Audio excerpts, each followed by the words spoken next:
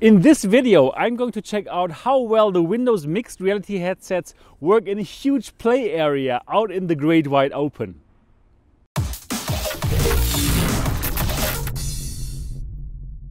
Hello and welcome here to Mixed Reality TV. My name is Sebastian Ang, and if this is your first time here and you would like to stay up to date about anything Windows MR and the VR and AR industry in general, subscribe now and click the bell button so you don't miss any awesome episode just like this one. Now, this is the very first episode of a new show that I'm starting here on the channel, and it's called In the Name of Science. So in the name of science, I'm going to try awesome, funny, interesting things that have to do with AR, VR, and that I want to show you and that I want to try out for the first time actually. So in this very first episode, I'm going to try out how well do the Windows mixed reality headsets work outside in a huge play area.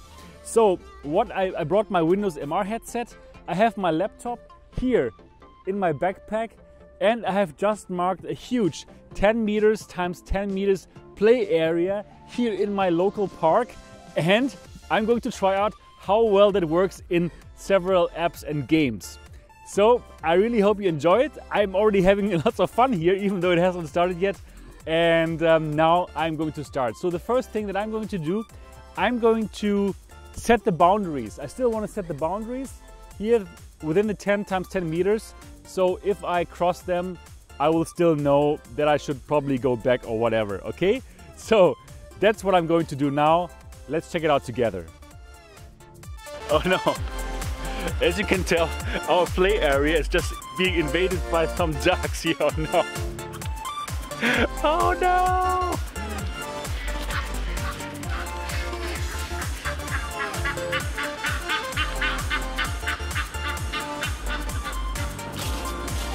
You have to be careful with your play area if you're outside.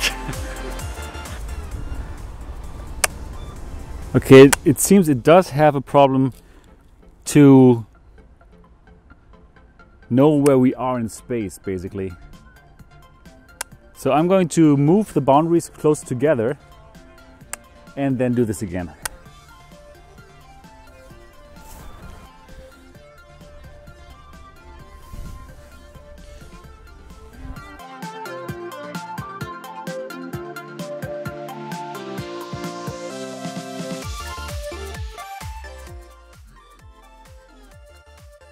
Again, it tells me we can't find your space, choose a setup.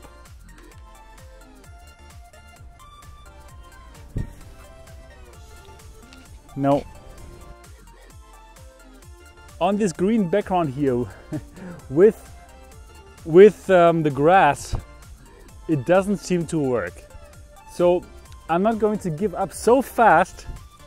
So I'm going to find another area with another floor, with another ground, which is not grass, and then let's give it a shot at another place.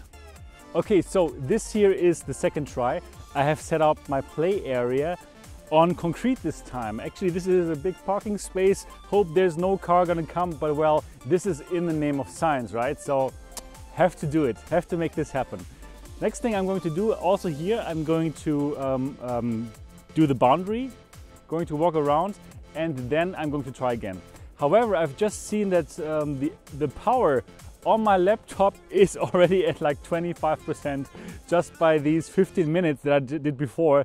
So I honestly believe playing outside with a laptop with this technology in the November of 2017 is not the best of ideas. But anyways, it's good to find that out in this experiment. But now let me trace the boundary.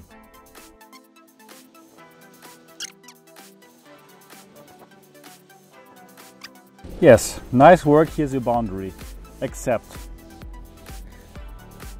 Now, again, gonna put this into my backpack and hopefully now I can do some virtual reality.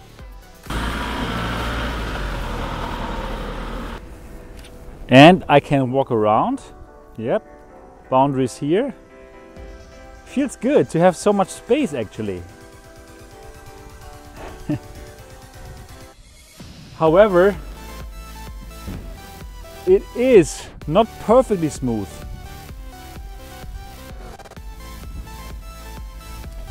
But well, I'm also running this laptop now on battery. So yeah. Okay, yeah, that feels cool. It feels really great to be able to walk around like this. Nice. So, you can do this, however, you cannot do this on green grass, it seems. On grass, it did have a problem.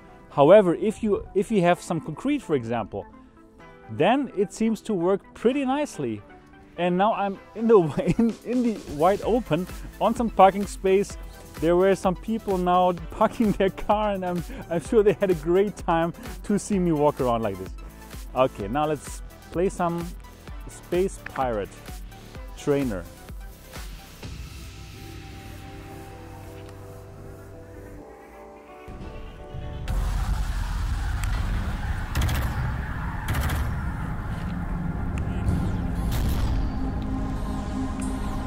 Actually, it's really nice to be in the open now and play this.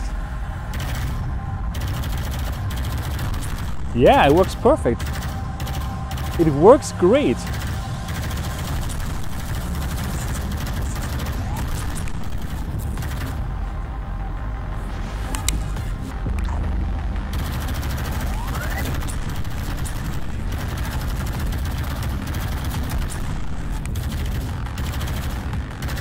This must be quite the sight now for the people who just parked their car. When you get that I'm recording this must be hilarious.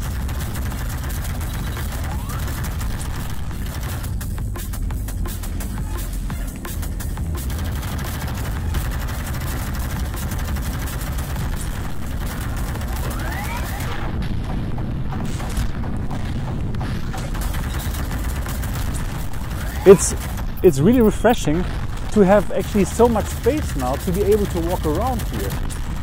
It's so cool. And actually, yeah, I mean, if there's a car coming, I will hear it. I will hear it.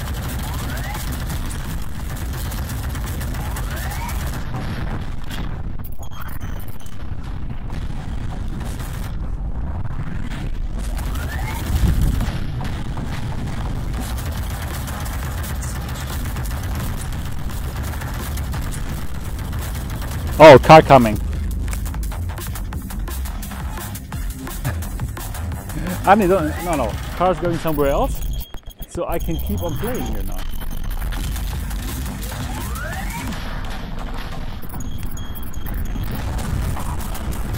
Okay, new high score, perfect.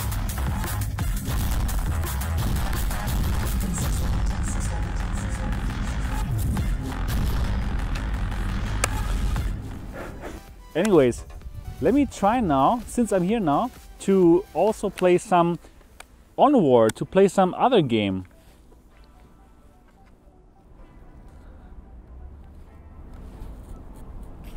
But now everything is stopped.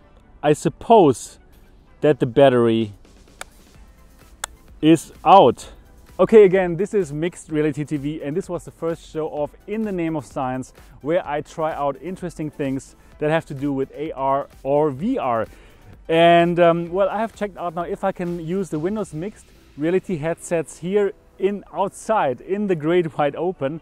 And the first try, it failed miserably when I tried this on grass. But the second time now, when I tried it here on concrete, it worked pretty well. Other than that there are some cars coming, just like now. So yeah, well, it worked now on the second try here with the concrete. The only thing is that, well, my laptop was running obviously on the battery, and it seems like it didn't have the full power. So in the beginning it was a bit jittery, but actually then it worked. Actually then it worked fine. Was walking around the cliff house a bit, then did Space Pirate Trainer, which worked perfectly. And actually it was quite nice that I had this quite bigger play area, well, at least a little bit bigger than in my house back at home.